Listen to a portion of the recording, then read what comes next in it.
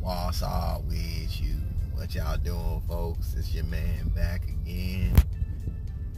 Run Bumpers TV, we bumping out here. But listen, everybody. Just want to get everybody. I just want to let everybody understand. We're gonna break this fight down, okay? Like I said, I'm gonna be on multiple times. They took the live away from your boy. It's okay. You can take my live. I still got my people. My 20 people rocking. We rocking, and we gonna never stop shocking. All right, so we gonna keep it moving. You know what I'm saying? So let's get into this Keith Thurman Manny Pacquiao fight.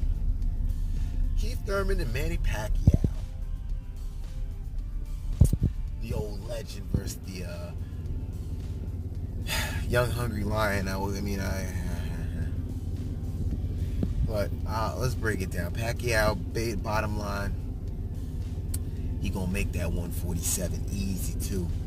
He gonna make that 140. He gonna come in at 145. Watch what I say. Comes in at 145. Keith Thurman's gonna come in at one. He's gonna try to show that he can get down that low, and that is probably gonna be a downfall. He wants to prove. I hope he comes in at 147 flat. You know, to give him every single advantage possible. But I know Keith Thurman, he likes to be a little safe. He comes a little bit under 146.5 or something safe. And yeah, they're gonna have a fight. They're gonna get in that ring and they're gonna bust it out. And I'm gonna tell you one scenario. It's gonna go this way. Pacquiao gets in there. Everybody's hyped because he knows the big fight, big money coming. You know, he's gonna get in there and he's going to not be aggressive, and it's gonna be a very feel-out rounds. Not even feel-out rounds. It's gonna be. They're very good at adapting, both of them. So I think Pacquiao's going to be pushing Thurman forward. Yeah. Pacquiao's coming forward, which favors Pacquiao. And I think that when Thurman sees Thurman's going to counter. You got to understand that. He's going to be countering. And those are going to be thunderous countering shots. Like, us! You know how Keith Thurman does. He's going to be throwing them super bombs on the way back when he's backstepping. And I'm telling you, this is exactly how the fight's going to go. But the pivotal point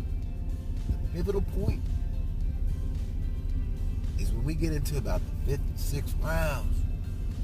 And it's strange to see that the younger guy has less conditioning than the older guy. Now, I'm not going to say that's how it's going to be. Hopefully he understands it. Now, maybe he sees this video. But Keith Thurman work on that stamina, because you know Keith Thurman throws bombs. And you know in the second half of the fight, it's run time. You know, ain't nothing wrong with it. Definitely not knocking that. It's the smartest thing to do, to move around the ring and conserve energy. And then if you have to throw bombs, so be it. But you got to understand, when you're fighting a certain type of fighter like Manny Pacquiao, where there's really no time off. He's coming at you. You're gonna have to put out a lot of punch output. Like, it's gonna have to be a war for you to win, Keith.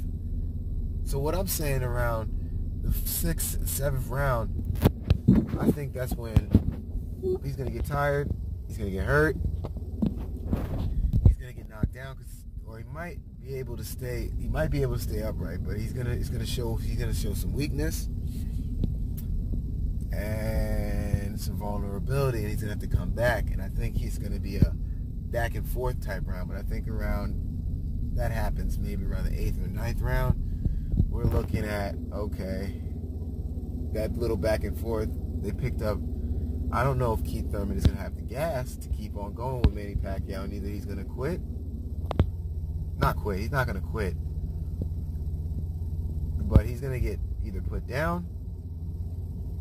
And when I say quit, I don't mean quit like I'm not fighting. He might still be in the ring, but if he's down, he's down, you know. And that is what I'm thinking is, I'm not going to say that's what I'm thinking is happening, but that is definitely a very plausible way. But the thing is, this fight is 50-50, right? 50-50 means that I can go the other way.